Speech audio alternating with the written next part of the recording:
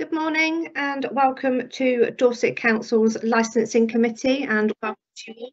My name is Councillor Emma Parker and I'm Chairman of Dorset Council's Licensing Committee, and I have with me today as well my Vice Chairman, Councillor John Andrews.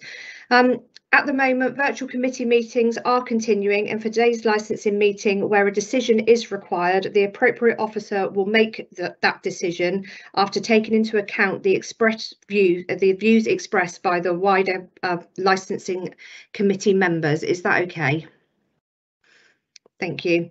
I'm going to do a roll call because obviously we've got two decisions to make today, so I want to make sure that we've got everybody on here, and we've got apologies for everybody who should have. So I will go down through my list. Obviously, I've got Councillor John Andrews. I'm present. Thank you. Councillor Mike Barron.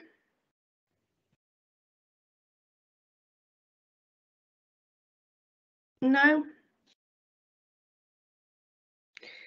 Councillor Derek Beer. Present. Thank you. I believe I've got apologies from Councillor Susan Cocking. Councillor Mike Dyer. Present, Chair. Thank you. Got an apology from Les Fry. Have I got Councillor Paul Harrison? Councillor Brian Heatley. I'm here, Chair. Councillor Carol Jones. Present, thank you. Thank you. Councillor Kathy Lugg.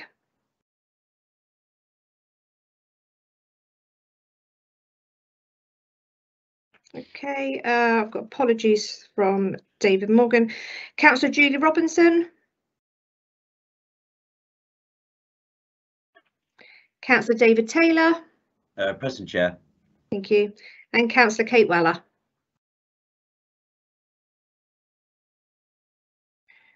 No, okay, I'll just now go down through my list of officers in attendance. Do I have our licensing team leader, Aileen?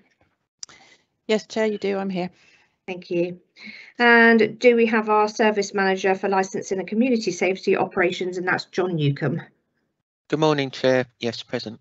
Thank you. And housing standards service manager, Richard Conway? Yes, Chair, I'm present. Thank you. And then corporate director of for housing, Andrew Billany? Yes, I'm present. Thank you. And then head of community and public protection, have I got Graham Duggan? Present, Chair. Thank you very much. And do I have Elaine? Yes, I'm here, Chair. Thank you. We've got Lara, our legal rep. Good morning, Chair. I'm here. Thank you. And I've obviously got our meeting producers, and that's Judy Saunders and Lee Johnson. Good morning, Chair. Thank you.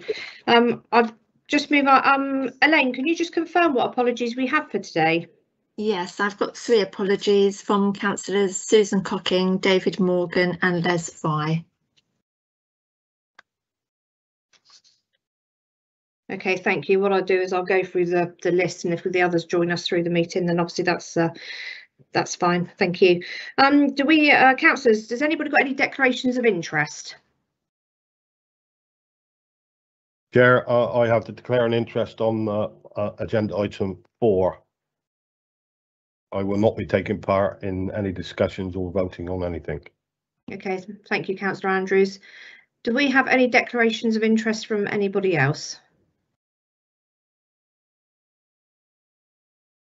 No? Okay, thank you. Do we have any public participation? No, we don't. No, okay, thank you. So I will now move on then to agenda item 4, which is for the park home fees, and I will get Richard Conway to introduce the report, please. Yes, good morning, Chair. Thank you. I'll just give a brief introduction to the report and then take any questions afterwards. The Mobile Homes Act 2013 allows councils to charge for a range of licensing activities on park home sites in Dorset. In order to do this, the council must agree a policy describing how we will do it. When Dorset Council was formed, 3 former district and borough policies novated to Dorset councils differed in the way that fees were calculated. This new policy before you today replaces them and introduces one method for calculating fees that standardises what sites will pay for the licensing services that we provide. In addition, earlier this year, the government introduced new regulations for the operators of sites. So operators must now apply to be accepted on a fit and proper person register. So the rules related to those applications are also included in this policy. So in summary, the new policy before you sets fees for the following activities: fees for new sites, annual fees for existing sites, amendments to licenses, both minor and major, the lodging of park rules, and those applications for the fit and proper person register. In addition, Madam Chairman, the legislation states that we need to set out how we calculate our fees, and details of this are also set out in the appendix of the policy document. So there are two recommendations, Madam Chairman, to this report. The first is that the Licensing Committee consider the policy and if minded to, recommend to Cabinet the approval of the policy attached in Appendix 1 to this report. The second recommendation is that Licensing Committee recommends that Cabinet delegate to the Corporate Director of Housing and Community Services, in consultation with the portfolio holder for customer and community services, authority to make minor changes to the policy to comply with changes in legislation or to reflect increases or decreases in the cost of administering the functions described in the policy. I'll be happy to take any questions about the report. Thank you, Andrew, and thank you for a really good report as well. Councillors, do you have any questions? I have got with me because I can't see my chat bar. I'm asking a question. Chairman, yeah, we've got Councillor David Taylor and Carol Jones have both put in a request to speak. Thank you. Councillor Taylor. Thank you, Chair. Could you please explain to me what fit and proper person means, or is this another way of a DBS check? I don't quite understand the language of it. Okay, so I won't go into the full details, but the regulations set out a range of issues that operators of sites need to tell us about. One of those is a DBS check, and so operators do need to provide us with a current DBS check. But we also take into account things like past formal actions that may have been taken on sites. And those would include, for example, a planning breach or a prosecution, for example, against an enforcement notice. So all those need to be taken into account in the fit and proper person application. Once an operator passes that, then they would be added to the register. If we refuse that, then there is an appeal process.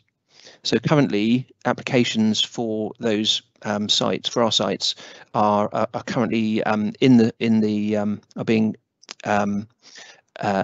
considered by my team at the present time. Okay. Does that mean to say that this is generally a protection for us as council, to making sure that we don't have any problems with people that have, so we say, ill repute? It's more protection for the residents living on site, so that for exactly that reason. Okay, thank you very much. Thank you. I just think it should be explained a bit clearer, because it's not clear in the caption what exactly is going on. Thank you. Thank you, Councillor Taylor. Councillor Jones. Thank you. One's a really stupid question, but I don't actually understand what you mean by deposit of site rules. I'm just not, where do they go? And I'm not quite sure what you mean by that. But on to the hourly charges, I just think they're too low. And I don't know whether this is something you have to do by actual cost, because, I mean, realistically, you've got an hourly rate of just 22.24 for a support officer. I mean, if you had a gardener or a decorator, you're going to be paying, you know, so much more. And I think we're sort of rather underselling our actual costs, because it's not just the cost of somebody's pay, it's the premises, it's the overheads and so on and so forth. And where you've actually got under in the if they're doing amendments, you're charging by, say, 25 minutes. But I think, is there not a way we can say, look, there is a minimum hourly charge, and we don't charge by the minute, we charge by the hour? Or are we going against everything we're allowed to do as a council? Because I just think that's too cheap, and I just wonder if it can be reviewed or looked at. Okay, they're all good points. I'll take them one by one. The government have issued specific guidance for how we calculate the fees, and so things like the overheads of the building, we're unable to charge for. So the guidance is quite specific about how we can do that. So we're a little bit stymied by that guidance. I would say though that guidance also requires us to review the fees on a 3-yearly basis. So the starting point was the 1st of April 2019 when Dorset Council was formed. So we will review those fees in a year's time when the council's 3 years old, and come back on that very issue. The first question you had about deposit of site rules, yeah, that's again is a term that's used in the legislation. Basically, what it means is that sites have park rules which are nothing to do with the council. We don't adjudicate on those rules, but the legislation requires us to, when site rules have been adopted by a site, we have to accept them, and then we basically, when the word deposit means we've accepted them, and then we can provide them to anyone that wishes to have them. So we have a list on our website with the sites that have got park rules adopted, and it's an administrative process where we take a set of rules and store them and provide them if people need them. Okay, thank you very much. Thank you. Will the charges come back to this committee for next year, and will we be able to look at having a minimum, so we don't charge by the minute, it's the minimum will be the first hour at all? Will that come back here? I would assume, Madam Chairman, that it probably would do. Yes, so it would be a report to licensing committee. Lovely. Thank you very much. Okay, thank you, Councillor Jones. I've got Councillor Heatley. Thank you, Chair. I can't work out from this paper what is going on at the moment. Is this replacing a whole lot of different fees set by the predecessor councils, and if so, how different are these fees from those predecessor councils, and are there going to be places where, how shall I put it, there are substantial increases because people maybe haven't been keeping their fees quite up with where they ought to be? Okay, another good question. So yes, this policy will replace the old policies, and those these fees will come into force when, if adopted, from this point onwards. So annual fees, for example, will start for this policy will start to be paid next year. So we're currently still operating under the old policies. Now, the reason why there is discrepancies in the way that fees were calculated goes back to the government guidance, which was issued back in 2014. The government guidance gave councils 3 different methods for calculating fees. So in this policy, we're using a banding method for annual fees, for example. And whereas there are 2 other different methods for calculating those fees. One, for example, is based on the exact number of homes on a site. So those 3 policies, and the particular difference is in the way that annual fees are calculated, and those are the fees that get passed on to residents. So they're the ones that are of interest to residents. Those 3 policies all calculated that fee differently.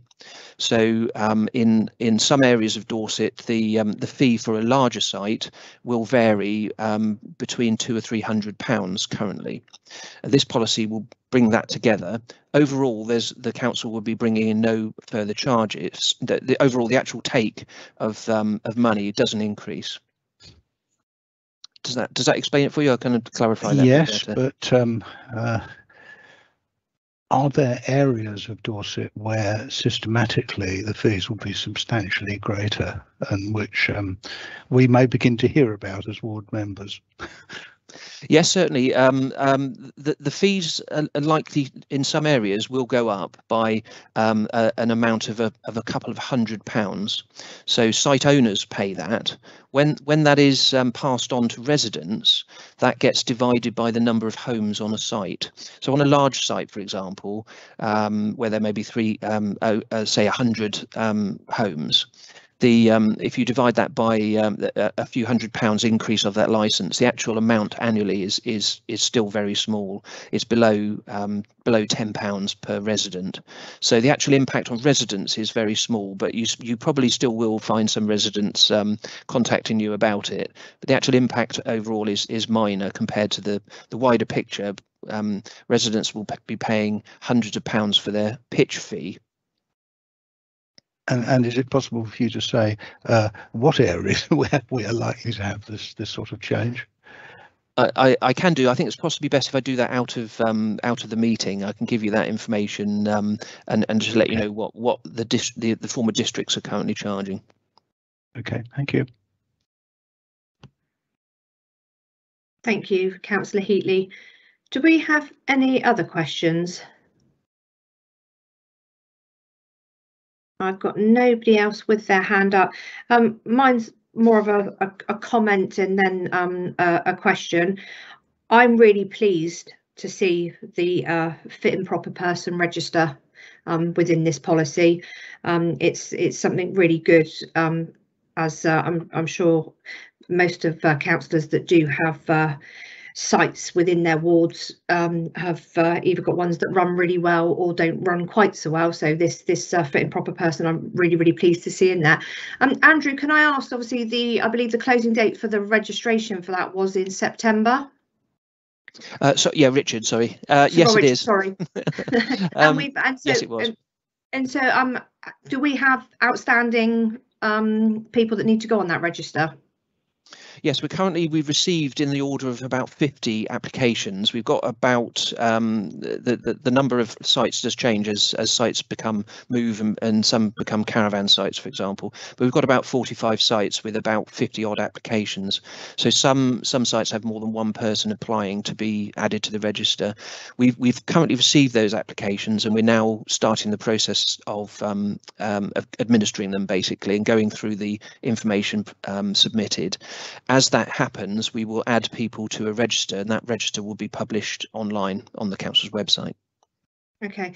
And if you've got anybody sort of outstanding from that register that you know of that doesn't sort of put their their registration in sort of good time, what happens to that? What happens then? Is there a period of when, do they then have to sort of, do their license get suspended for a certain amount of time until they've complied? Well, there could be some reasons why those applications are delayed. So, for example, if a site's being sold at the moment, there may be some delay. And we know of one site where a company owning multiple sites across England, the person required to do the applications left 3 weeks before the deadline, and so they were delays. So we do know that there are reasonable reasons for some delays. If there is no application or an invalid application, or someone specifically doesn't apply, then we have recourse to take legal action. Okay, thank you. Like I said, really good report, and really pleased to see that in there. So thank you for your work on that. Really appreciate it. Do we have any further questions before we go to the recommendation? Okay. Richard, just for bear with me, I've got a right to speak from David Taylor. Councillor Taylor. Yeah, thank you, Chair, and thank you, Richard. I really am struggling with this because of the fact of the enforcement act of it. As the Chair's just stipulated, September 2021 was the cut-off date, but we've got no enforcement action regarding the paperwork to actually include what's going on now. So what is actually happening there? Okay, there's again another good question. Enforcement activity generally is specifically not in this policy.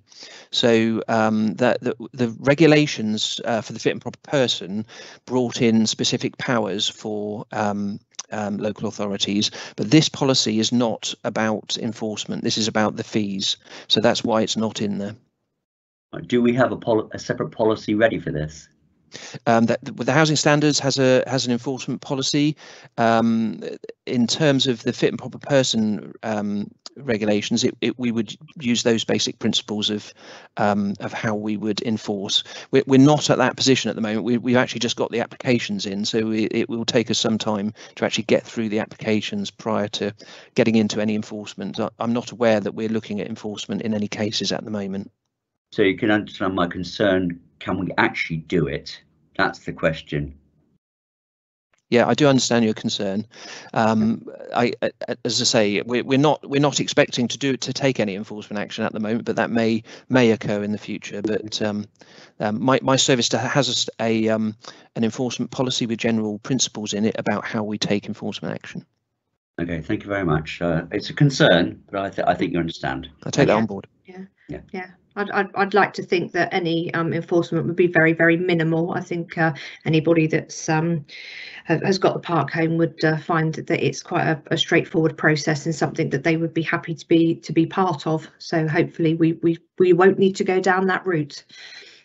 But again, thank you. Appreciate that. Richard, just for clarification with the recommendations that we've got here, I believe that we are looking at it as two recommendations, as in are we either it goes to Cabinet for approval or we put it forward for Cabinet to delegate authority, or is it going to go to Cabinet first and then Cabinet will take that decision to delegate the authority? Oh, in terms of the recommendation 2, they're both recommendations to Cabinet to approve those recommendations. Yes. Okay, and it's for us to approve if we feel to approve them both as well. So it'd be both. So I'm happy to take them both on one. Obviously, as it makes sense to.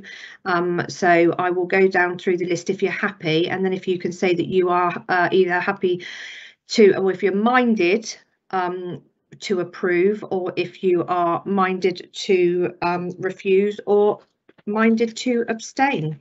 I will start. Could we have a proposer and seconder? Yes, of course we can. Thank you. So if I could have a proposer, please, on these recommendations. I'm happy to propose, Chair, Councillor Carol Jones. Thank you. And I've got a seconder. Yeah, Derek Beer. Thank you, Derek.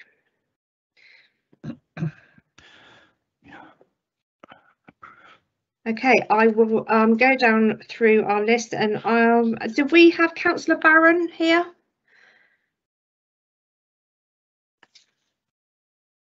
No. Okay, I will start with Councillor Beer. In favour. Minded to. Thank you. Thank you. And minded to approve, yeah? Yes, indeed. Thank you. Thank you. I've got Councillor Mike Dyer. Minded to approve, Chair. Thank you very much. And did we have Councillor Paul Harrison? No. Okay. Councillor Brian Heatley? Approve, Chair. Councillor Jones? Minded to approve, Chair. Thank you. Did we have Councillor Cathy Lugg? No. Okay. Councillor Julie Robinson? No. Councillor David Taylor? Mine's to approve, but I wish the language was a little bit clearer. Thank you. Okay, thank you. And I have Councillor Kate Weller. Approve. Thank you. Okay, thank you. And I am also minded to approve as well. So thank you ever so much for that. And I believe that we do have Andrew here, who is going to take our minded to decisions.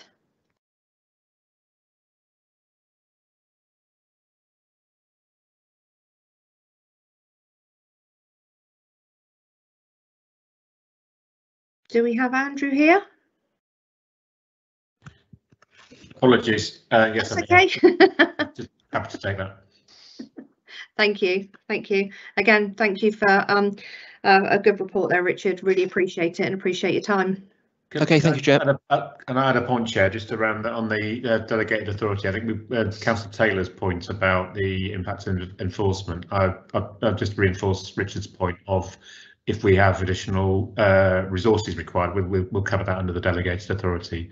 Because clearly we're just getting through this stage first. But I'm taking the gist of the question was around how do we deal with the actual enforcement once that comes on. So we'll review that as we progress. Yeah, that is fantastic news, because I was very concerned that they could just slip under the net.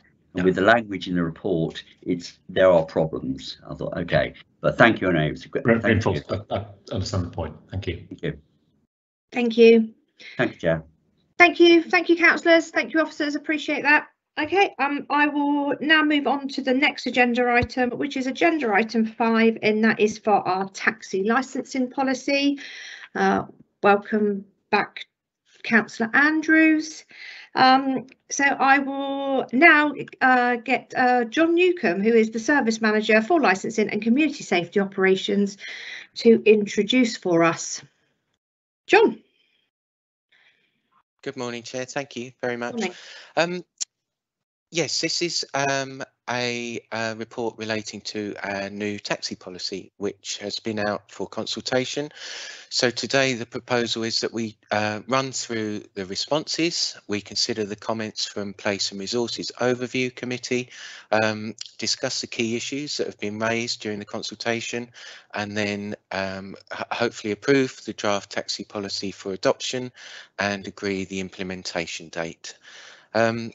So prior to this a new policy being drafted, we have 4 predecessor council policies. We started work on this quite a long time ago. We set up some focus groups, had a look at our existing policies, looked at best practice around the country, looked at all of the guidance, statutory guidance, legislation, etc. Pulled together our draft policy, and that has been out for consultation for 12 weeks, which started on the 28th of June and closed on the 19th of September. We had quite a good response, Chair. I was quite pleased, actually. We had 64 responses, and then we had some additional comments from Place and Resources Overview, and one of those other responses was from Dorset Disability Equality Forum, which has been really helpful. Actually, it's helped a great deal with our equality charter. So all of the appendices are there in the report. So there's a summary report of the consultations received. There's an appendix attached to that, which has got all of the actual responses. We've got the Place and Resources minutes from that meeting, our draft policy, which I'm going to run through in a moment. We haven't changed the equalities impact assessment substantially, and then there's also a couple of extra appendices, one relating to the council's advertising standards and also the response from the Disability Forum. Quite a lot of background papers as well, some of it quite dry reading, Chair, so apologies if you got stuck in those. They do date back quite a long time, taxi legislation, both of them. Yes, so 64 responses, really pleased that the trade got involved. Big thank you to them for letting us know their thoughts. Obviously this is their livelihood, these are their businesses, and contrary to popular belief, we do care about our license holders, and we do care about the taxi trade. It's incredibly important for our residents and our business owners, and so we try to help them with working within the confines of the legislation and the guidance, but also to keep the travelling public safe, which is of course the overriding requirement of a taxi licensing policy. So yes, so consultation responses, appendix A and B, and then the equality response at appendix D. So Chair, if it's all right with you, if you're happy with me just to share my screen, yes, I'll run through the changes which we've proposed. Now, I'm starting on page 105 of the agenda for those who want to follow old school, but hopefully you can see that on the screen anyway. Has that come up all right? Yeah. Okay, fantastic. So the first change relates to section 1 at paragraph 1.3. So we need a bit of time to bring this policy in. So obviously it's taken quite a while to get the draft prepared and put it out to consultation. But we also have quite a lot of work to do behind the scenes. We've got a whole raft of garages that we need to get approved across the whole of the Dorset Council area. We need to set up our training courses. We've got quite a lot of work to do on fees and charges, and also on setting maximum tariffs. So we're proposing that we have a implementation date of the 1st of April 2022. So that's kind of the first decision to be made. But as a caveat to that, Chair, in relation to safeguarding and public safety, we'd like to bring the criminal conviction element of the policy in as soon as possible. Now, in the draft policy, it says with immediate effect. Now, we've had a chat with the legal team, with Lara. What we're proposing, Chair, is to slightly tweak that and to bring that criminal conviction element in from the 1st of December, if that's okay. And I will update the policy to that effect if the committee are minded to agree that. I don't know how you want to tackle this. Do you want to tackle each amendment, each as a discussion point and agreement, or should we wrap it all up at the end? I really don't mind, John. Whatever works better for you. I don't know if you want to go through it, and then if people want to note questions down, ask questions afterwards. It's entirely up to you. Okay. The floor is yours. Fantastic. All right, fantastic. So I think what I'll do is I'll put forward the proposals, and if anybody's got any objections, then please by all means jump in, and we'll do it real time. That probably works better. So that's the first sort of decision. So policy take effect from 1st of April next year. Criminal conviction element of the policy, Appendix G, to come in from 1st of December this year. Then if I move on to our next amendment, so I'm going to go a little bit slower so as not to make you feel seasick. So the next amendments have come via comments received during consultation. We've just tweaked the wording on safeguarding. You can see the changes there in paragraph 2.4. We've also added in an extra paragraph relating to domestic abuse, which was gratefully received from Councillor Lead on domestic abuse, Councillor Rennie, and that paragraph has been added in consultation with the community safety strategic side of the council. The next change is down at 2.8, where what we've done, Chair, because we've made some quite significant amendments to the Equality Charter, and we are still committed to that charter. We've just tweaked the wording slightly, so we will be looking to actively promote the Equality Charter, and that may involve enforcement, and that may involve bringing licence holders before committee for significant breaches. But we thought that robustly enforcing was a little bit too strong, especially for a new addition to a policy. So we'll keep that under review, and you'll more than likely hear if there are any issues. So that Equality Charter, which is Appendix G, I'll cover that a little bit later on, Chair, when I get to that section, if that's okay. So the rest of the comments relating to the equality section here in the policy, they were primarily concerned with the additional training courses. Now, this is a key aspect of the policy for us, that we do invest in our drivers, and we do give them additional training over and above the mandatory safeguarding training course. Now, we don't feel it's appropriate to load that course up with all of the additional modules, because there will be quite a few of those. It's still a work in progress, but they won't be mandatory. They will be voluntary. They will be a cost recovery basis, so we will not be looking to make profit from running those courses, and they will obviously give an advantage potentially to those licence holders who have completed those courses and wish to advertise that to the travelling public. So I will move down to suitable. Oh, sorry. So another little change there in paragraph 2.15, just an error in our original draft, which has been corrected. Sorry, this is as fast as my mouse moves. Apologies.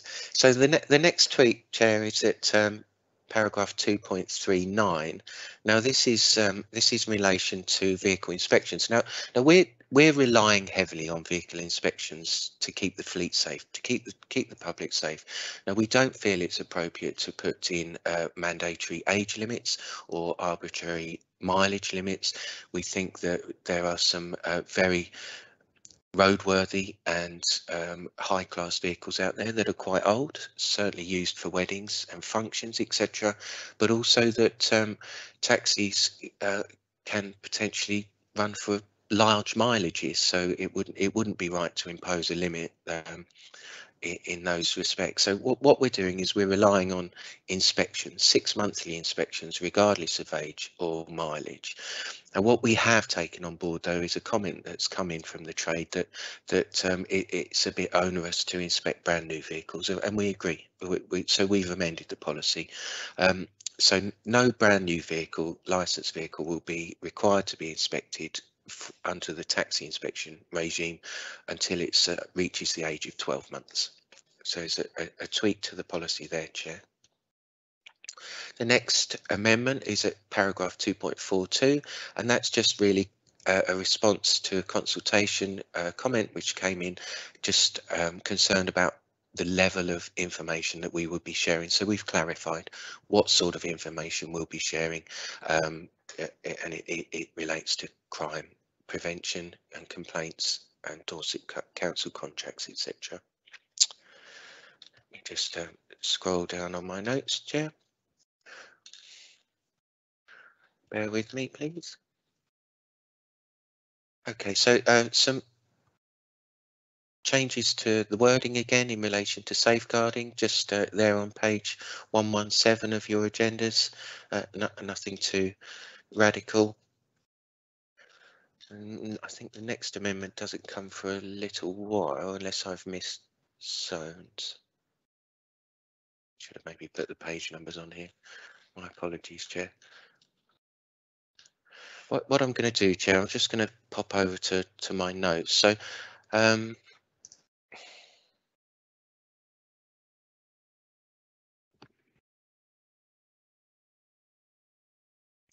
we are. Thank you, Chair. Okay, so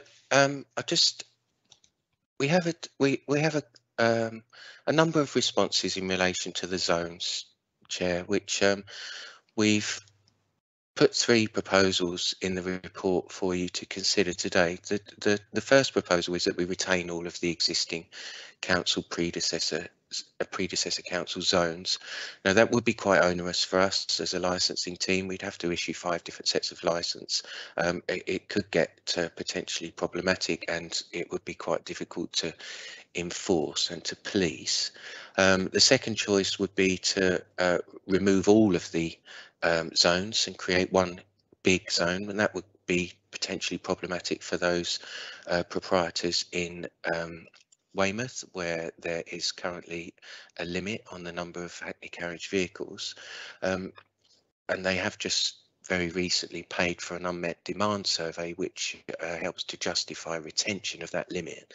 And if we were going to deregulate, Chairman, then potentially that money would need to be refunded, and there could be a loss of earnings for drivers in relation to the value of their plates. So recommendation to the committee is that we stick with the existing proposal, which is in the policy, that we have one big zone for the whole of Dorset, but in Weymouth the hackney carriages are regulated and limited as per the current arrangements. Now I'm happy to pause at this point and have a discussion about that if you wish, Chair, or any of the other committee members.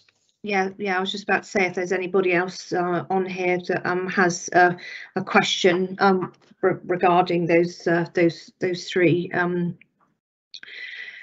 options. I do have I've got Councillor David Taylor, but I didn't know if that was around around the zoning. Is that okay, Speak Chair? Is it around the zones? Yeah, it's about the zones, but it's also about the incredible amount of work that John has done on this, because I seem to remember in the very beginning of all of this, about 2 years ago. Just one question. Yeah, sorry, the question is, the DBS checks that we're doing, are they being centralised or are they being sent out to another company? Chair, I will be talking about DBSs, but I can pick that up now. We're coming up to DBSs in a minute, David. We're just Okay, gonna right. at the minute we just want to take the comments on the zones. Yeah. Okay. Thank you, Chair. Okay. I'll go to Brian Heatley. Brian has his hand up about the zoning. Brian. Yes, coming back to the zoning. Yes. I take everything you're saying, John, about the fact that the survey about unmet demand has been done and shows that there isn't any. But I noticed that amongst the consultation replies, there seem to be 15 replies from Weymouth Hackney drivers. And one of the things they say is that they disagree that there is no evidence of unmet demand. Have I got that right? How many Hackney drivers are there altogether in Weymouth? Is there perhaps a bit more controversy behind this than may be apparent from, you know, the survey? I'm happy to answer that, Jay. I believe we have about 80 Hackney carriage proprietors in Weymouth, and every 3 years we commission an unmet demand survey, and they do quite a comprehensive job of looking at all of the ranks, the number of vehicles, discussing with various different focus groups, members of the public, students, etc., about any difficulties in obtaining Hackney carriages. The survey which came back this time round said there was no unmet demand other than with wheelchair accessible vehicles, and we have tried to address that. Now, that's not to say that this is a permanent situation. The proposal is that we review this again in 3 years' time.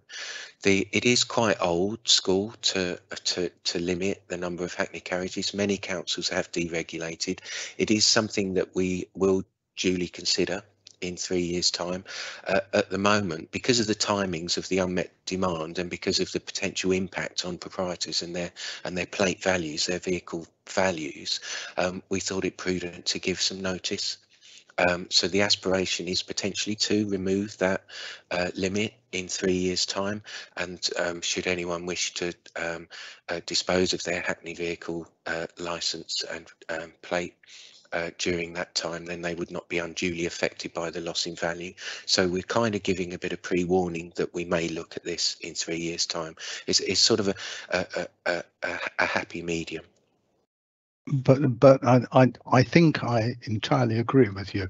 But the 15, there's an element of a minority of those Hackney drivers who maybe would like a bit more competition. I'm not saying that I agree with that. I'm just trying to understand what their point of view is. Yeah, I think, Chair, if it's possible, could I just bring in Aileen just Yeah, at absolutely. the moment? Yeah, Is that do. all right? Just yes. Aileen, would you mind just jumping in on this one, because I think there might be a bit of confusion as to that response, Yeah. but would appreciate the clarification. Thank you, Chair. My understanding of the response was that the Weymouth drivers were actually in favour of retaining the zones, in Weymouth in particular.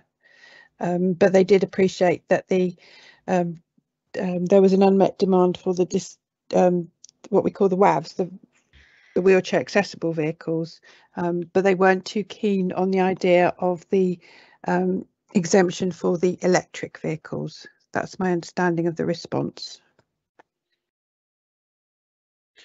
Yes, and that, Chair, if I may, that I think that aligns with my understanding as well. That actually it would be quite strange for Hackney proprietors to wish for deregulation, because that has an impact on the value of their vehicle.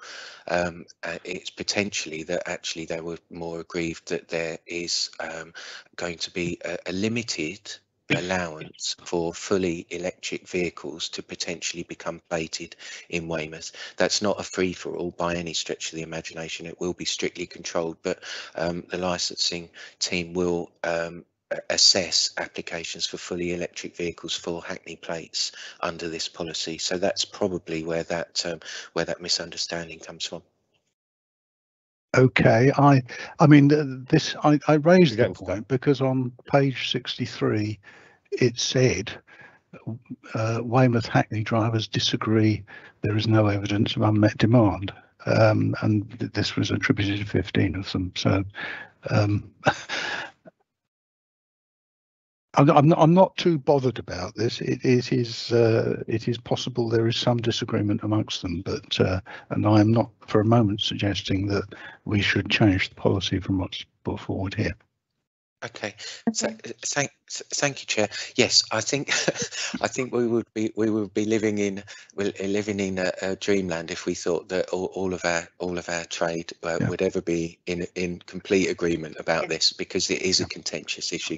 What we've tried to do is not upset the apple cart too much at this point, but just try and protect the trade within Weymouth, whilst trying to de-zone the council area. So we're sort of doing it in two stages, really. Okay, thank you. Do you have any further questions, Councillor Heatley? Not on that point, no. Okay, thank you. I've just got one comment in the chat bar, and that's from Councillor Kate Weller, who states that I am happy with the unmet demand findings and everything else. Not too good to speak at the moment. I believe Councillor Weller is unwell at the moment. Councillor Andrews. That's fine. John's answered my question or my reply that I was going to give to Brian, so that's fine. No problem at all. Okay, thank you. Yeah, just going back to the zones. My obviously preferred option of the zones would be to retain the zones at the moment, due to the fact that the unmet demand survey had been undertaken, and then obviously have that conversation again in 3 years' time as to how things have evolved around then. But that's I have no issue with that that particular point in the policy. Thanks, John. Thank you, Chair. So just to clarify, the committee are happy to move forward with the proposals within the policy without amendment. Thank you, Chair. Yeah, I believe so. I mean, I'm in agreement with that. I believe Councillor Andrews in agreement, unless I get anybody that raised their hands now to say that they have any big issue with that. I think it's a very fair way of doing it. Brilliant. Thank you, Chair. Appreciate it. Thank you. So moving on then to the next section, types of licence. So Chair, I've put an option here within the report just to enable an application for either a Hackney carriage driver's licence or a private hire driver's licence. Our aspirations are to have a combined licence. It just makes life easier for licence holders and for ourselves. However, we do recognise that there may be limited number of occasions where someone doesn't want a combined licence. So our proposal is, Chair, with your consent, is that we add in an ability to make an application for either licence. I haven't put that in the policy at this point. There are a couple of changes which are more for discussion that haven't actually been added in, and this is one of them. If the committee are minded to agree that. Yes, yeah, it makes again something else that makes perfect sense. Either you can have your individuals or you can have your combined. Yeah. Brilliant. Thank you, Chair. And I will move on to the next one. I've got two documents up here, which is why I'm a bit slow, I'm afraid. so let me just move on down. So the next section that we looked at is decisions. Now, there was a response which came from from the trade in relation to the Institute of Licensing Safe and Suitable, and that it was just guidance. But it is just guidance, but it's what the statutory standards are based on. It is a good document, a very useful document for us. It's long overdue. I think we wish we had it 20 years ago. We're recommending that we do rely on those that IOL safe and suitable, and that also that it's brought in as soon as possible. Hence the recommendation that it comes in on the 1st of December. We do appreciate the comments which have come in from respondents, but our overriding ambition is to protect the travelling public, and this is a key element of that, and we will be relying on it. It is guidance, but we will rely on it. It is a very good document, and like I said, it's very useful to you. It's very useful to me as a councillor as well. So yeah, I'm really pleased to see that in there. Brilliant, thank you, Chair.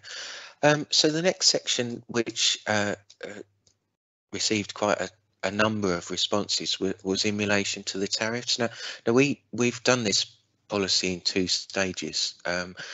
We haven't looked at the maximum tariffs. So there's quite a disparity between them at the moment, between the predecessor council areas, and some of them haven't been reviewed for quite a long time. I think one's coming up for 9 years since it's been reviewed. So we will look at that. There will be a complete separate consultation with the trade over that. Everyone involved will get an opportunity to have a say in that. We have to advertise it in the paper as well, and we'll certainly be sending out consultation documents and emails, etc. So what happens in short is we set the maximum tariff, and the trade are free to operate within that. So we don't set a standard rate. We just deal with anybody that charges more than the maximum tariff through potentially test purchase or complaints process, etc. So we will be undertaking that after this policy hopefully is agreed, and we'll certainly have that in place before 1st of April. Yeah. Thanks for that, John, again for clarifying that as well about the setting of the maximum rate, because obviously I think there's some confusion around there of the charges around there, so it's good just to clarify that. So thank you for that. No problem, and we'll obviously, now that the decision's been made about the zones, that will have a bearing on the tariff as well, so that will all be taken into consideration. I think it's quite important that we look after operators that are dealing with urban areas, the same as we would with those that where provision is demand is different. So we'll take all of that into consideration. So the next section, which received quite a few responses, was in relation to vehicles identification. Now the proposals are that we have pre-booked only signs on the rear doors of private hire vehicles, and that's just really more than anything to educate members of the public that they can't flag down a private hire vehicle, and those vehicles aren't allowed to apply for hire, so they must be pre-booked only. The waters are muddied a little because of technology and the ability to instantly book a taxi. So it does create some issues with apps such as Uber, etc. So this is an attempt to try and deal with that, to try and make it quite clear that Hackney carriages are the only taxis that are allowed to apply for hire. Now, we do appreciate the comments that have been received. It may well be that a vehicle, it's inappropriate for that vehicle to have pre-booked only plastered on the doors. So, and that might be for a wedding vehicle, or other type that wouldn't want those stickers on.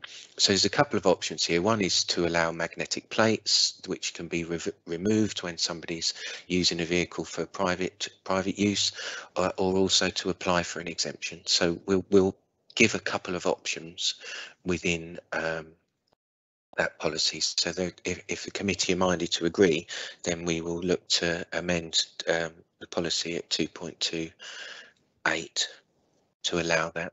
Happy to take any sort of comments or discussion points about that. Yeah, I think it makes, again, something else that makes perfect sense. Do I have to have any comments on that? Chair, can I just come in, being an ex-member of the trade? I think that's a very good idea, especially with the magnetic plates. Yeah.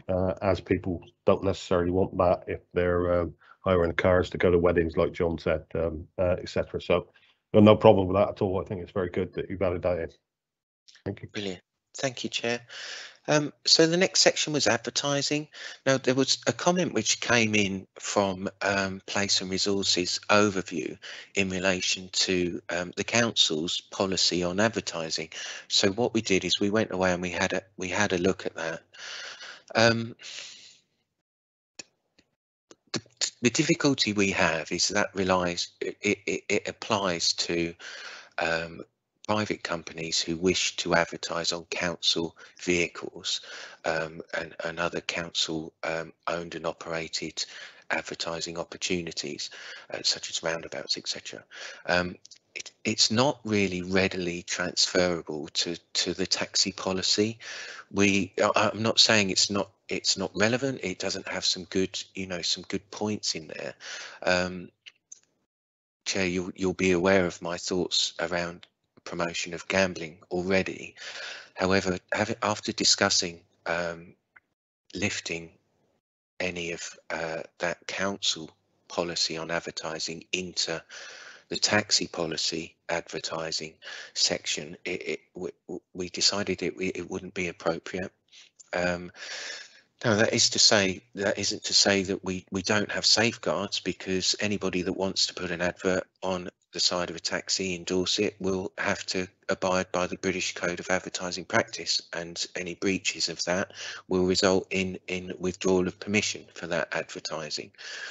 Our proposal at the moment, Chair, is not to amend the section on advertising at this current time, but to keep the proposal or the recommendation from Place and Resources in the back pocket should we get problems. So if we start to see a proliferation of advertising which potentially promotes social harms, then we would bring as additional proposal back to this committee to tighten up the advertising code. I hope that's an appropriate way to address this, Chair, and happy to put it out to the committee for discussion. Yeah, I mean, I'm happy, providing that it does cover quite strongly, regarding around what I would just class as any inappropriate advertising, which would be along the lines of gambling, certain shops being advertised, or anything like that. As long as that there's a good coverage of that in there, then I'm happy with that. I do have a right to speak from Councillor Jones. Yes, thank you, Chair. It was me actually that brought this up under Place and Resources, and looking at the advertising section, which is page 176, Appendix F. It's actually saying that we shouldn't promote gambling, but however, I think any advertisement on gambling must be seen as some form of promotion. So it's a little bit loose, to be honest. I think, I mean, personally, I don't want to see any gambling advertisement on any taxi at all. But I understand where John's coming from, but it's not particularly clear, because it says we shouldn't promote, but I would have thought any advertisement was actually promoting gambling. Can you come back on that, John? Yes, of course. Chair, I'm more than happy to include the British Code of Advertising Practice within the conditions for advertising on our taxi trade. I think it would be unduly onerous to place the council's advertising guidelines within the taxi policy. I think we could get challenged. I think we could be accused of exercising a moral compass within the taxi trade, of potentially stifling income opportunities for proprietors unduly over and above what is the expected norm. The advertising guidelines which the council has drawn up quite rightly applies to council property, and we have every right to dictate what is acceptable to us. Taxis aren't our property. We don't have the right to dictate what should be on the side of a taxi. I have to park my own feelings relating to social deprivation and the normalisation of gambling and a lot of other social harms, because what we have to do is we have to act within our abilities as a licensing authority. So at this point, the proposal is that we don't enforce the council's additional guidelines within our taxi policy. However, we do keep it under review, and if we do get any advertising which is questionable or complaints from either members, travelling public, or applications from the trade for adverts which we think might be unsuitable, then the proposal is to bring those to committee. And if the committee wish to have a mind to Dorset Council's advertising guidelines, then that's we wouldn't fetter the discretion of the committee in that respect. So that would be our proposal, is that we don't amend the policy and we don't lift anything from the council's advertising code into the policy at this time. However, we do keep it under review if it proves to be a problem.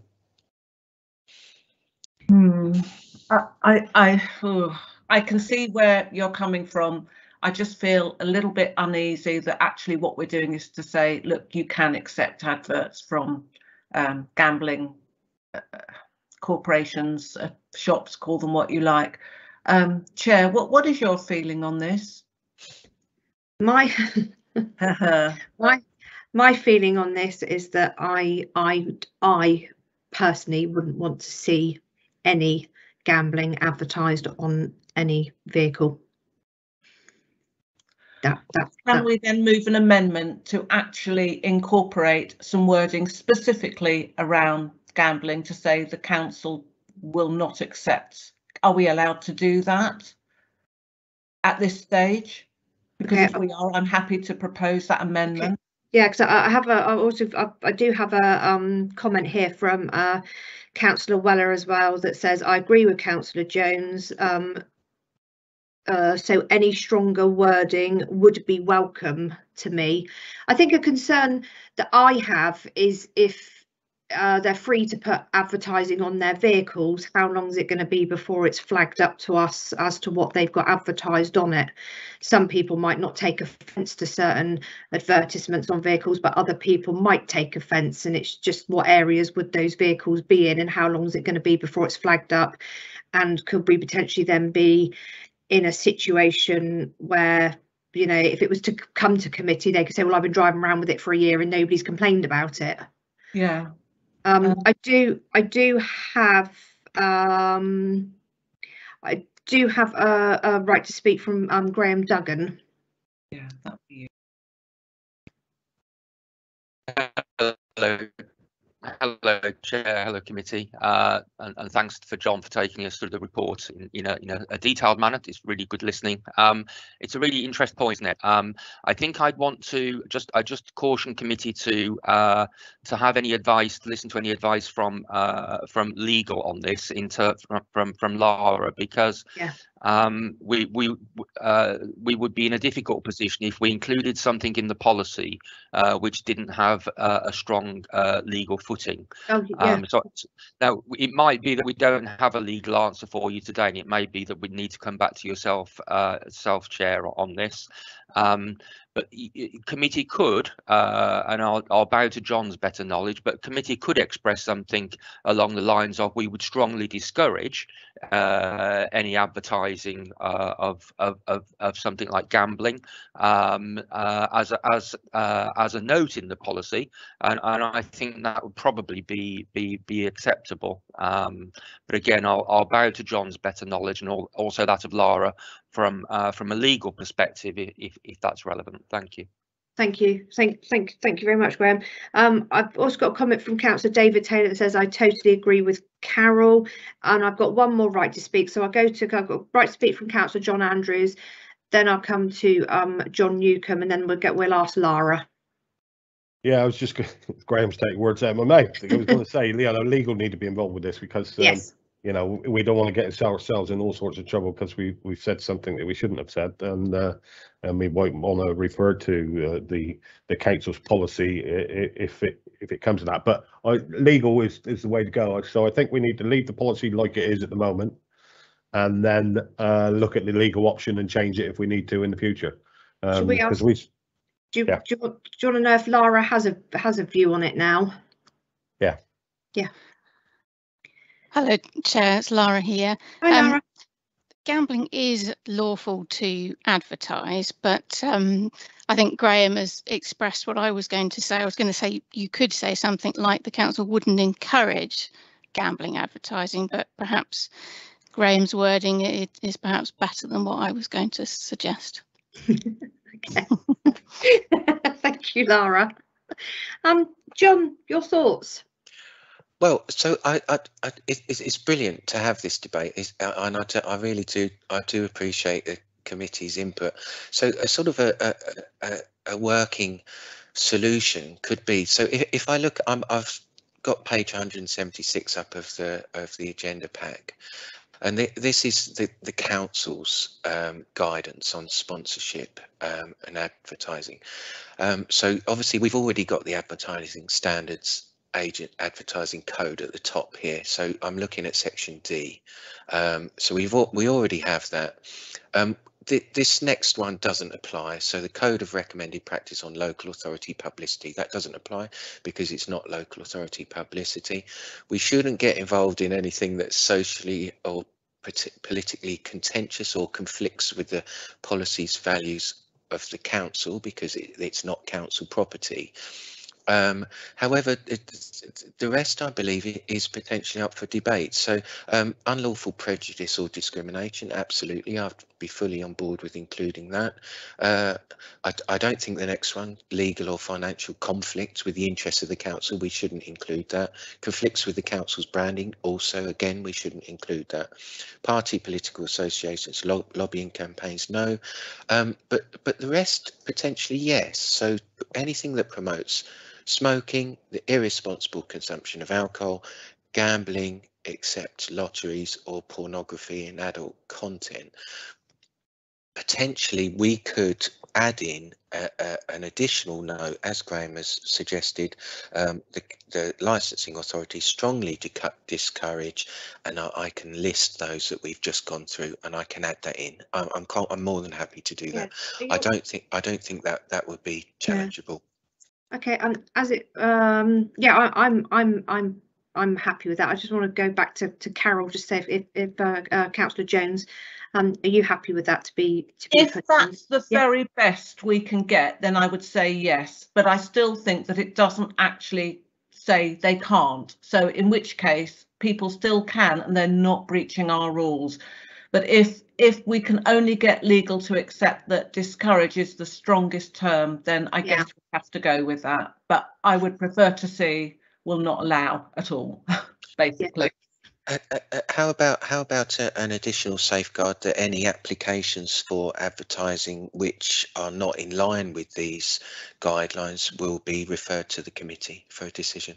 Then that puts the power back into your hands. Yep. Okay. I'm very happy with that, John. Good man. Thank you very much. No problem. Thank you for that, Councillor Jones. I appreciate your comments there, because yeah, it was yes.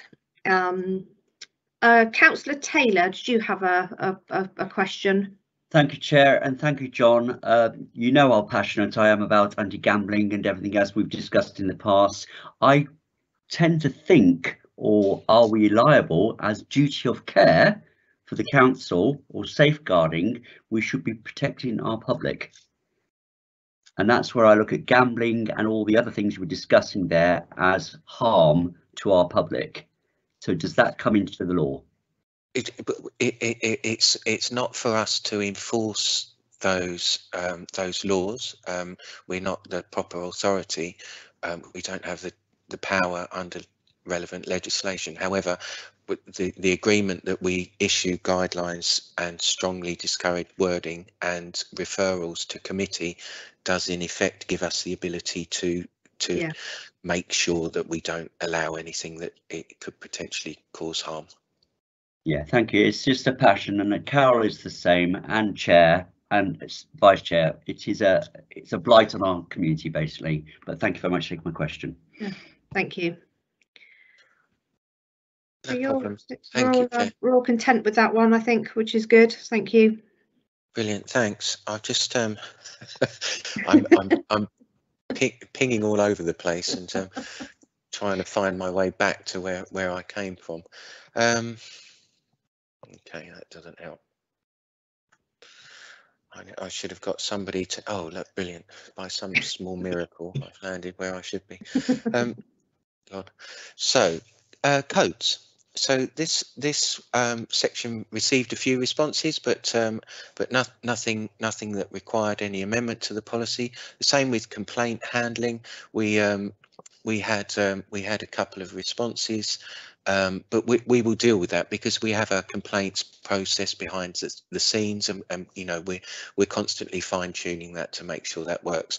I think one of the key parts of our complaints handling is that we allow multiple methods to come into us, certainly for people that have got disabilities and communication issues. So, you know, whether that be by text, by phone, by email, by any other method. So we're reviewing that, making sure that we make it, we don't create any unnecessary barriers to people being able to make complaints about where things haven't gone quite right. The inspections, so I think there was we perhaps didn't make it quite clear within the consultation document that went out. Our ambitions are to enable as many inspection centres as possible, so we're opening it up to any authorised MOT station within the council area can apply to do our vehicle inspections for us according to our code. Now we'll be talking to all of those garages, we'll be discussing how much it costs, making it a happy medium between the garage costs and the cost to the vehicle owner, proprietor.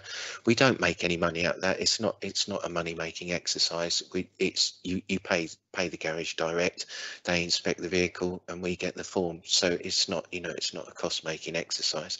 And that kind of comes through on the next comments as well, relating to the national standards. So we are adopting the national standards for vehicles. They will go onto our inspection forms.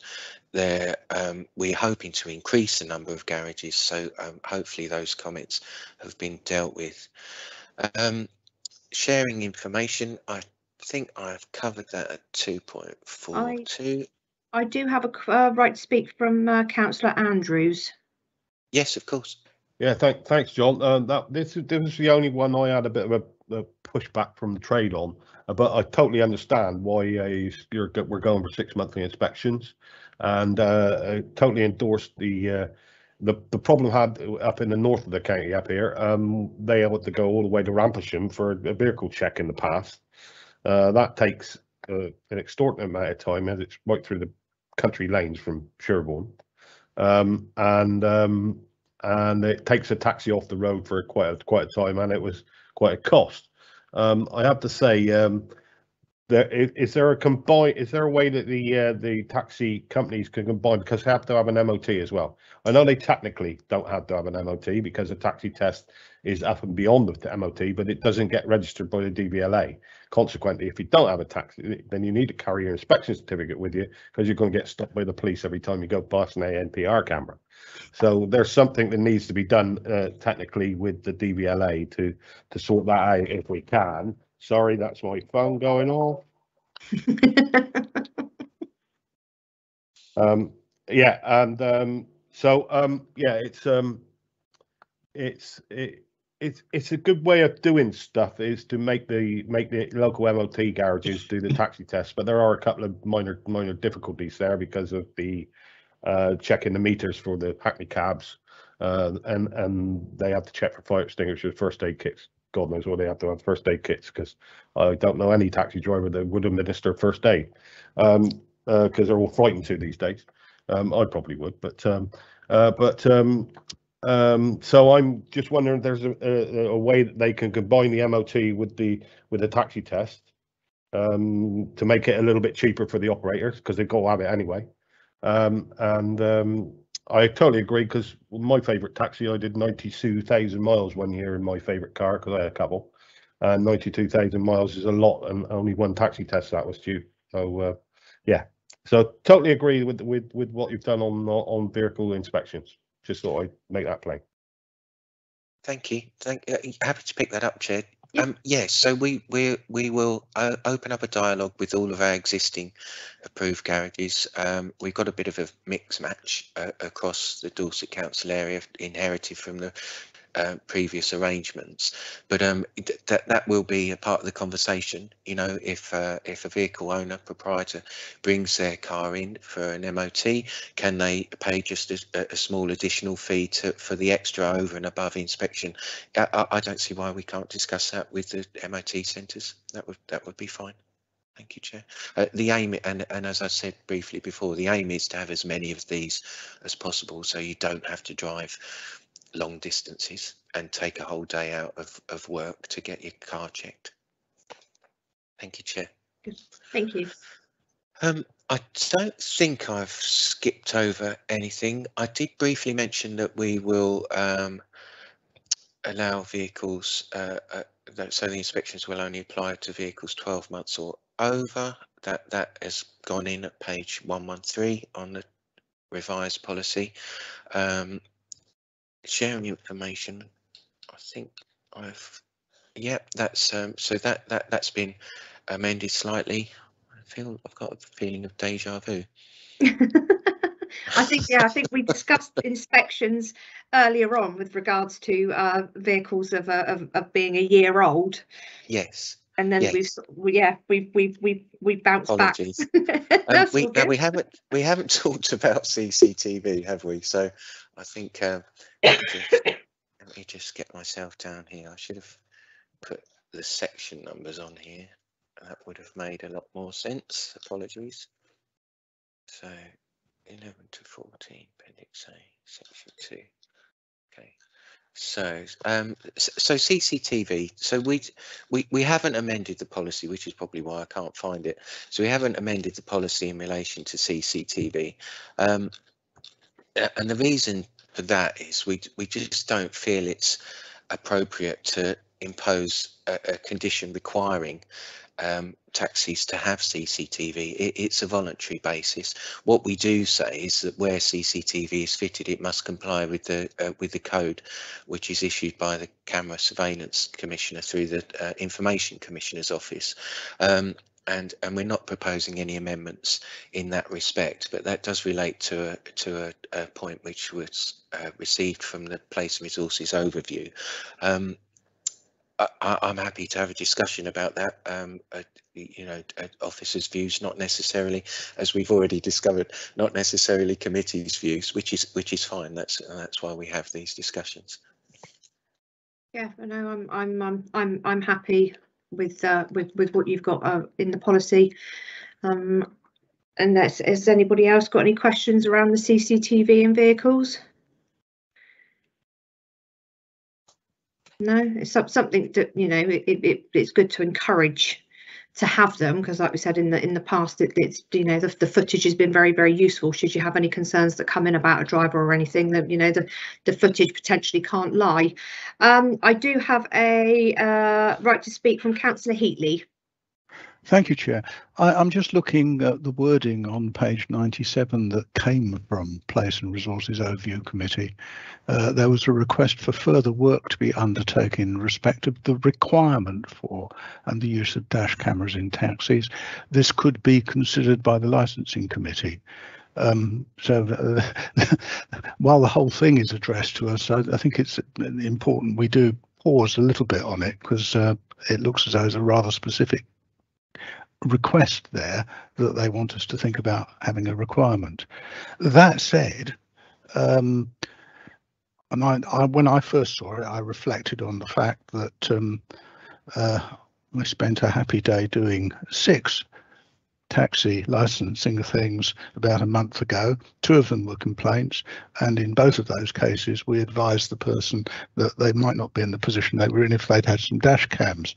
So that made me keen, but I'm very struck by the point in the paper that says we have very low numbers of complaints anyway. And if that's really right, it seems to me that a requirement for dash cams is just over the top.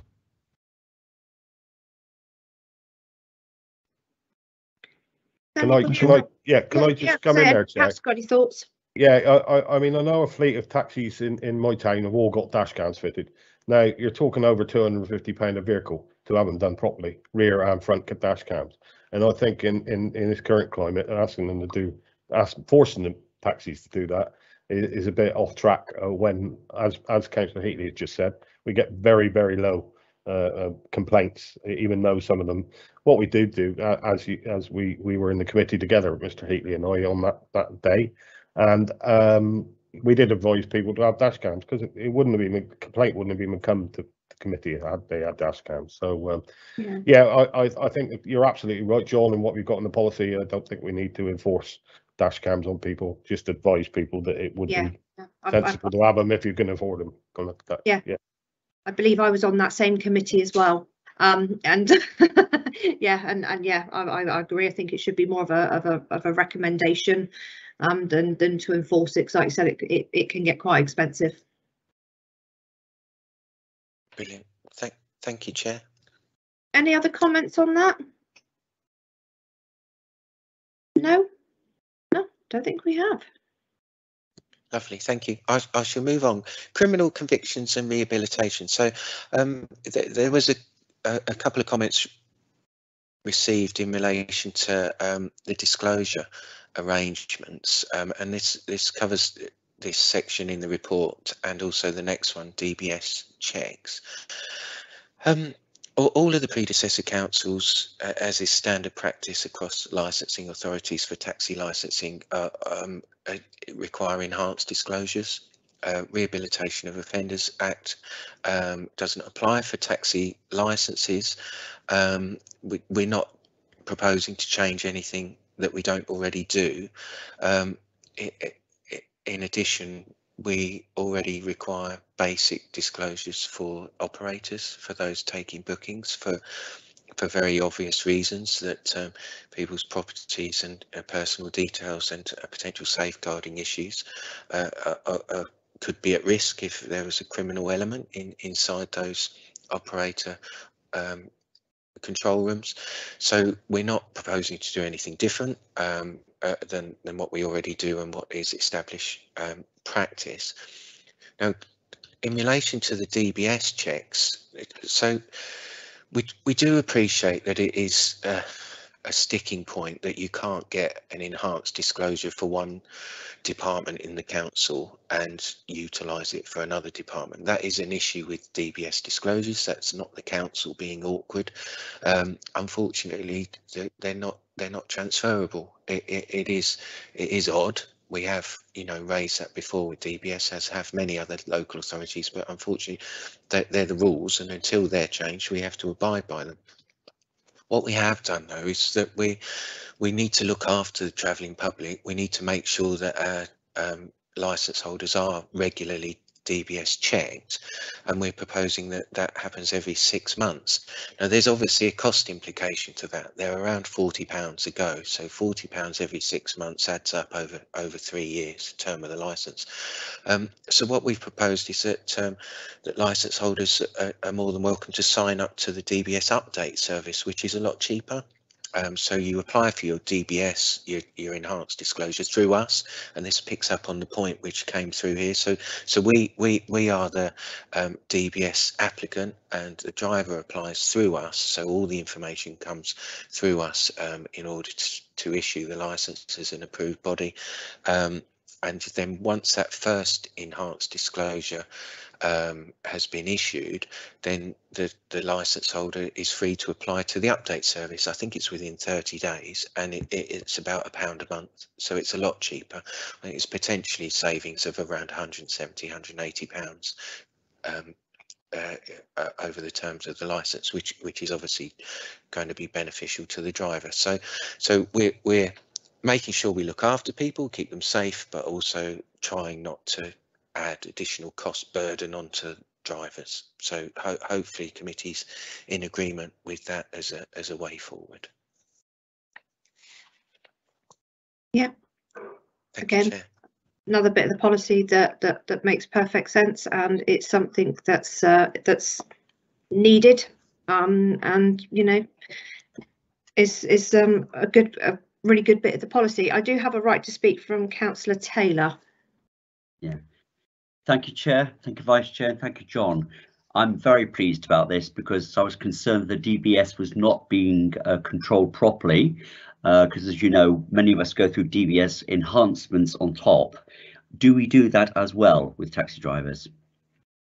All drivers have to do an enhanced DBS, yes. It's not just Fantastic. a basic. So operators are a basic level, which takes into consideration the Rehabilitation of Offenders Act, and drivers have to do an enhanced level, which includes anything historical that might be relevant, but also notes from police forces, etc. So that all comes in to us via the applicant. That is absolutely fantastic. Thank you very much. Chair. Yeah, thank you. Yeah, it's like I said, DBSs are you know, are a must.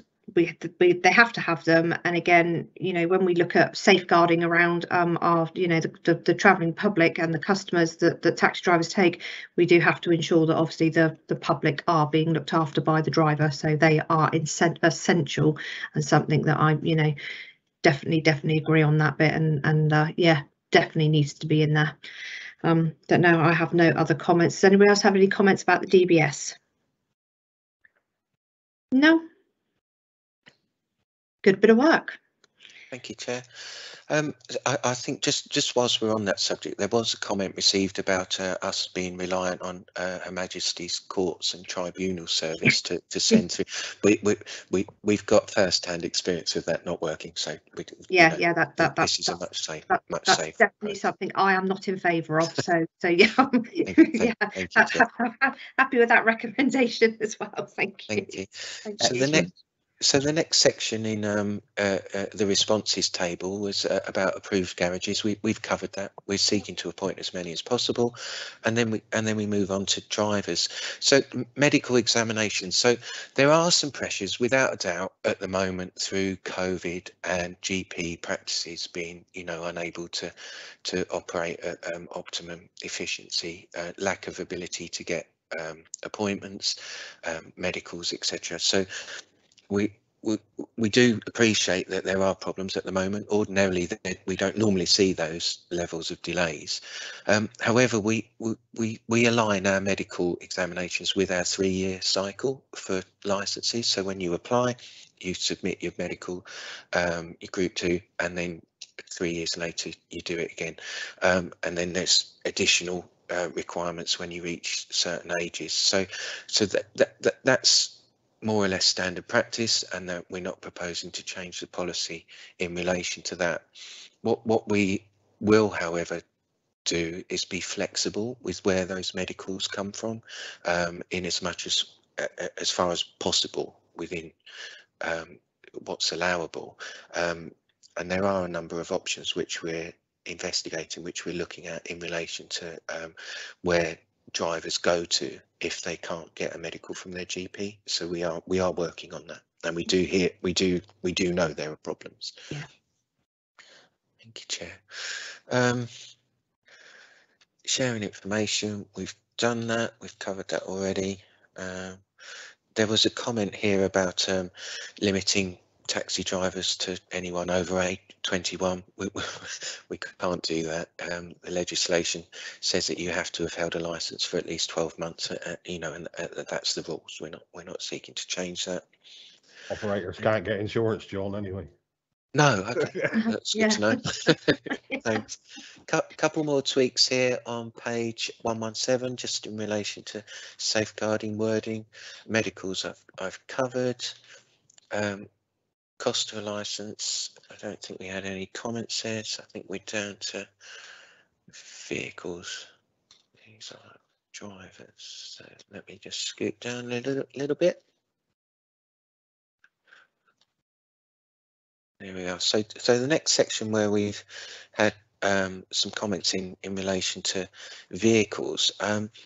It would appear, as you are aware, Chair, I'm fairly new to Dorset. It would appear that we have had some strange goings on in relation to transfer of vehicle plates in the past, historical, not recent. We follow the rules at Dorset, and the rules are that you can't transfer a vehicle plate. You know, we think there might have been a couple of mistakes made predecessor councils in relation to this, but that certainly has been tightened up now. That's not an ongoing issue. And there may also be a bit of misunderstanding in the responses in relation to the ability to transfer licenses between vehicles, because you can't. You can put a temporary vehicle on if your vehicle's damaged, being repaired, and you can you can sell a vehicle with a plate, so that's absolutely fine. But otherwise the legislation doesn't allow you to transfer. So no amendments to the rules in that respect.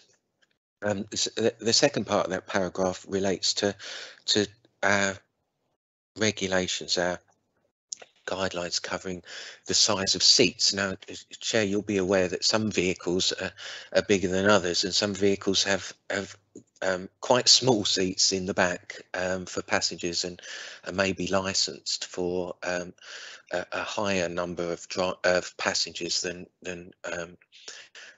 would seem prudent. Now, we appreciate that owners of those vehicles have bought those in good faith based on the information available at the time, and have licensed them and have a legitimate expectation that they will continue to be licensed. So we're not proposing to ban those vehicles with seats that don't comply with section 4.4, which is page 123 of the agenda.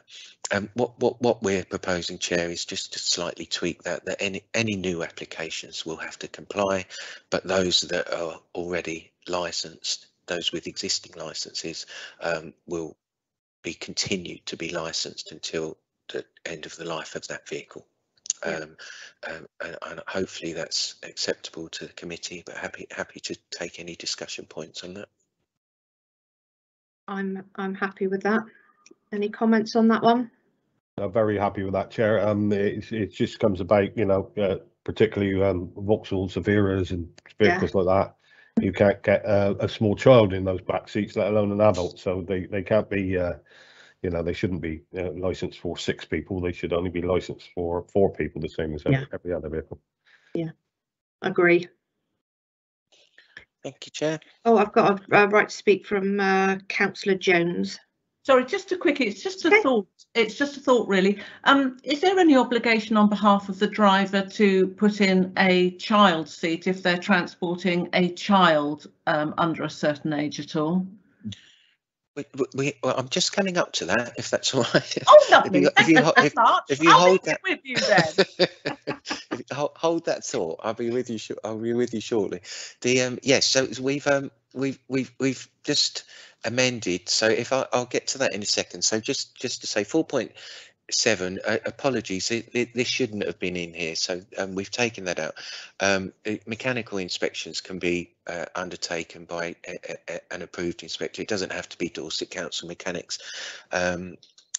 obviously Dorset Council does own a number of depots. They may well wish to offer taxi vehicle inspections on our behalf, and they will be, you know, in the pot, as it were, with all of the other MOT stations as well. Let me just scoot down. Don't think there's any more changes. Let me try and. So child seats is coming up in a little bit, I believe, within the codes. Let me just scoot down here. Okay, so Appendix A, so our equality charter. So we're really grateful to the Disability Forum for their response. Dorset Disability and Equality Forum. We have involved them in the drafting of this. They have been really instrumental in how we've pulled this equality charter together. They sent us a comprehensive response. It wasn't in the original consultation report, and if I just explain briefly why that was, it came through as a file which is on a shared drive. And unfortunately, the consultation team weren't able to access that.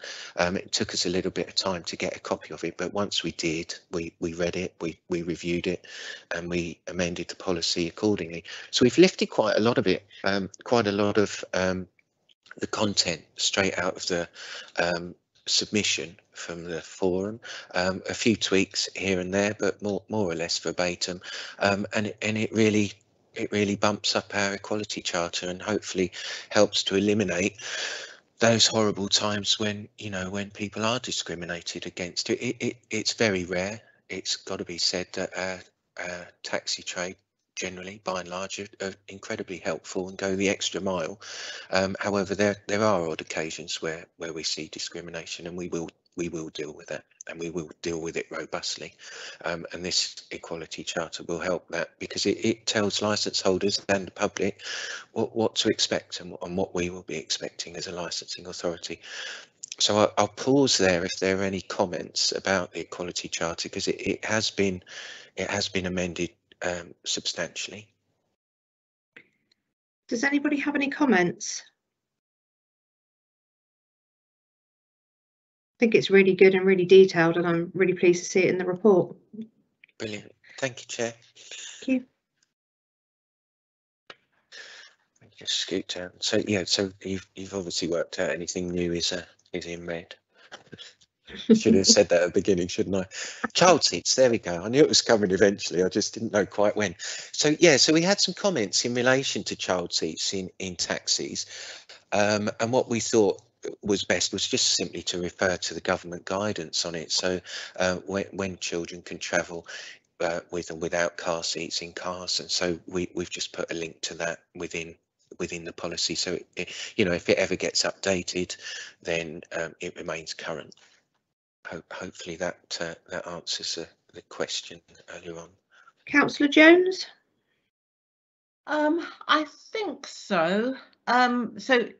But is the driver legally obliged to have a child in a child seat or not? Can I double check with Aileen? Would that be okay, Chair? Thank you. Aileen?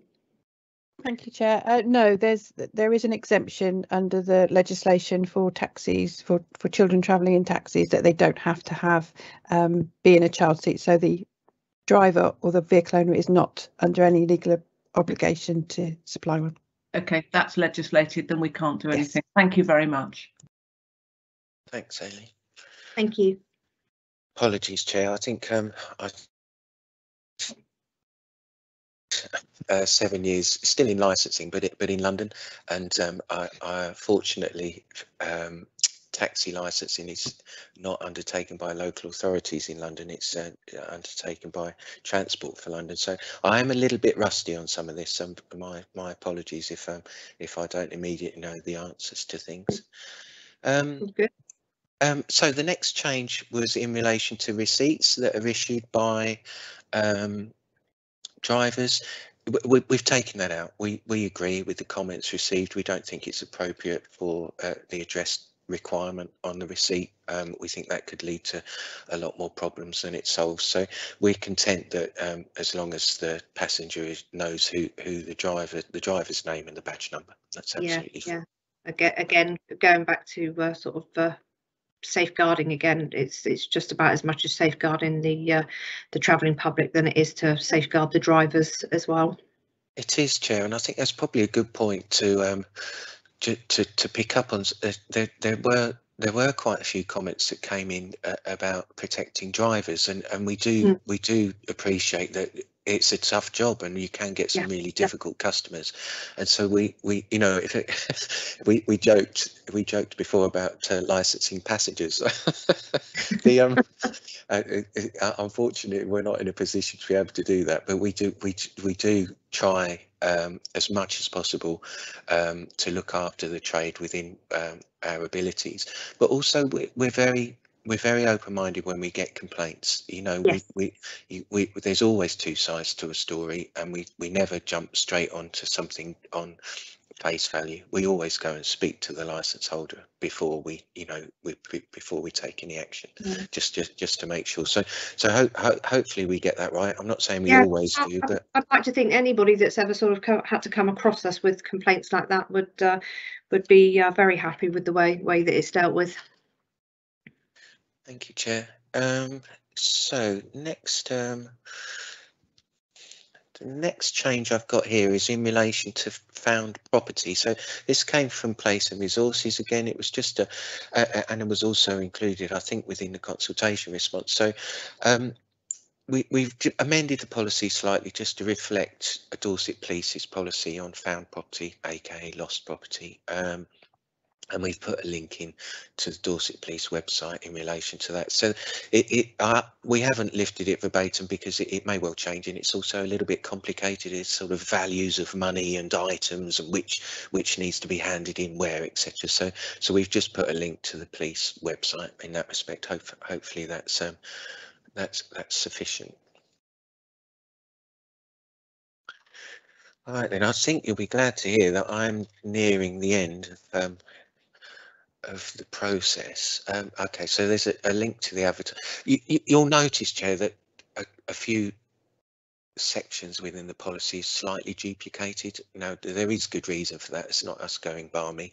It's just that different matters apply to different areas. So some apply to drivers, some apply to vehicles, some apply to operators, which is why there's a little bit of duplication. We have tried to limit that, and we've also tried not to contradict ourselves where possible.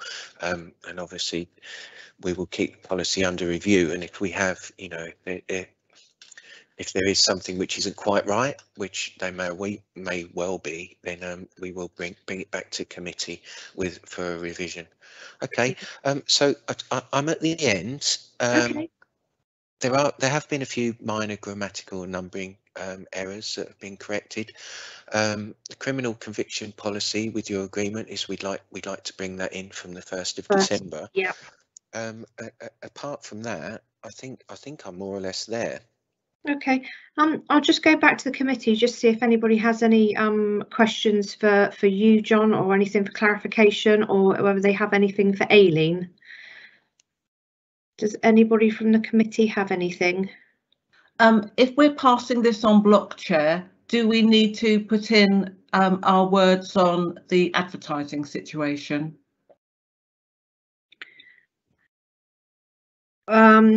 We will. I mean, we've got some wording there, haven't we? I think we will go back to John on his thoughts for that. Or we might even need to go to Lara with that one.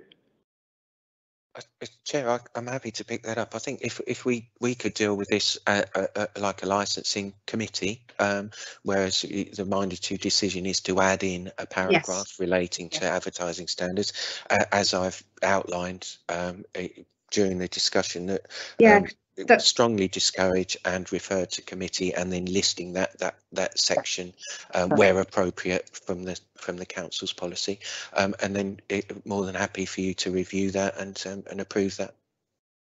Okay, that's fine.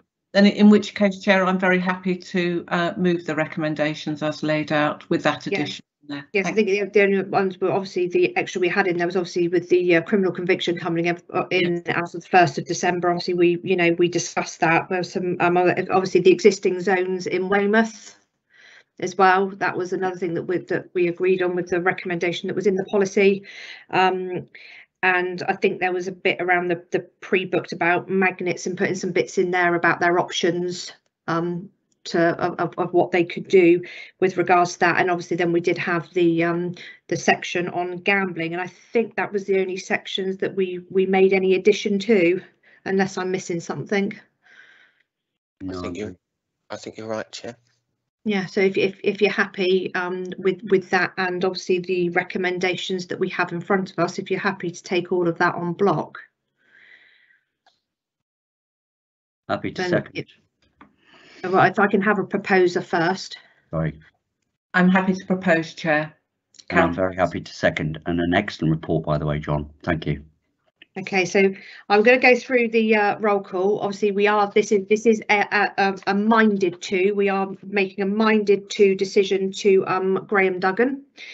So I will start at the top. I've got Councillor John Andrews, but I'm not sure if John's dropped out of the meeting. I can't see him on there. No, he's not there. Okay. So I will then go to Councillor Derek Beer. Are you minded to approve or refuse or abstain? Do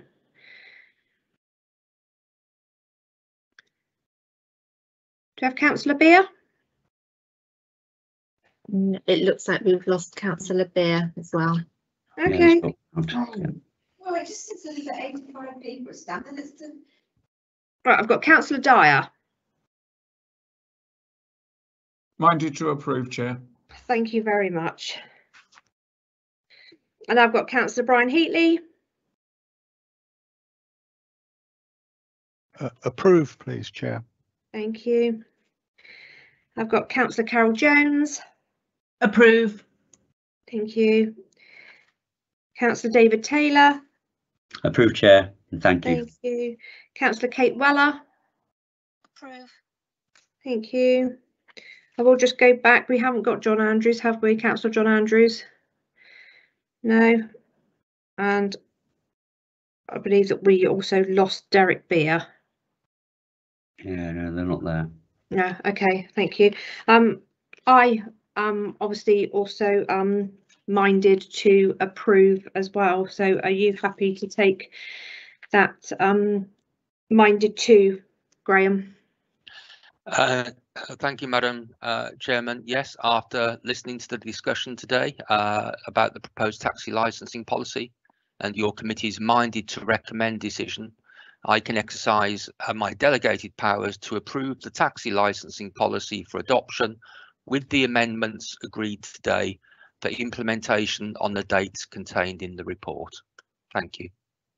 Thank you very much. And I would just like to say as well, I want to say a huge thank you to the trade, to the public who took the time to respond to the consultation. We were very, very grateful for that.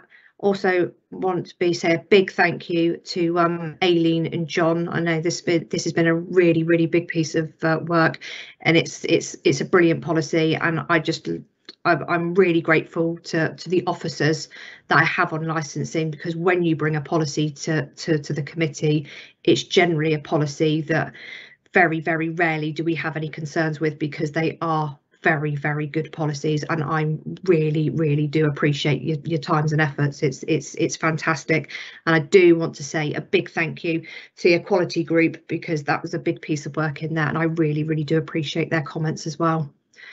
So thanks, guys. Did a great job, and I'm really happy with that. I'm just looking through.